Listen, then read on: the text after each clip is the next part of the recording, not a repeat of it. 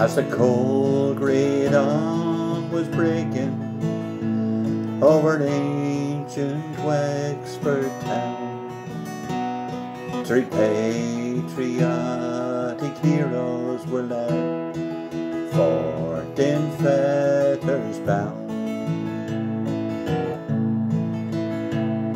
because they loved their country and served her night and day.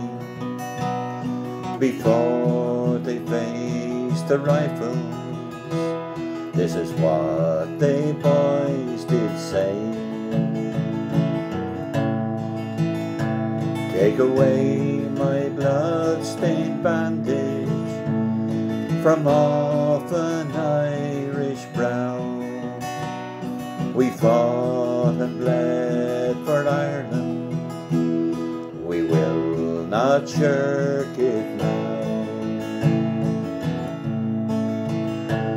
We've held her in her struggle, in an answer to her call, and because we sought to free her, we were placed against the wall.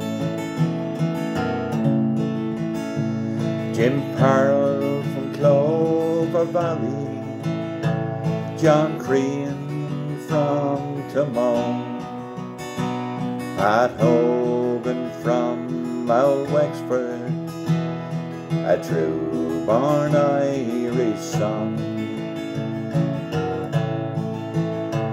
They've sprinkled our dear shamrock with their blood for freedom's day, and before they face the rifles, this is what those brave boys say: take away the blood-stained bandage from off an Irish brow. We fought, we bled for Ireland, we will not shirk it now. We've held her in her struggle, and in answer to her call, and because we sought to free her, we were placed against the wall. Ned Daly, Houston, Colburn, MacDonagh and McBride, McDermott and the brothers Kent, with Clark and Plunkett died.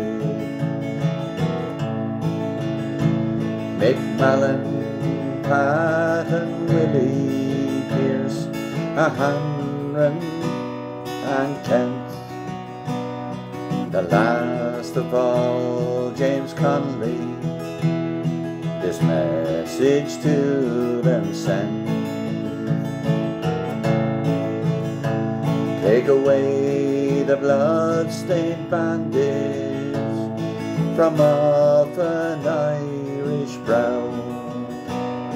We fought and bled for Ireland, we will not shirk it now. We have held her in her struggle, and in answer to her call, and because we sought to free her, we were placed against the wall. Take away the blood-stained bandage from off an Irish brow. We fought and bled for Ireland, we will not shirk it now. We have held her in her struggle, in an answer to her call, because we saw fought to free her. We were placed against the wall.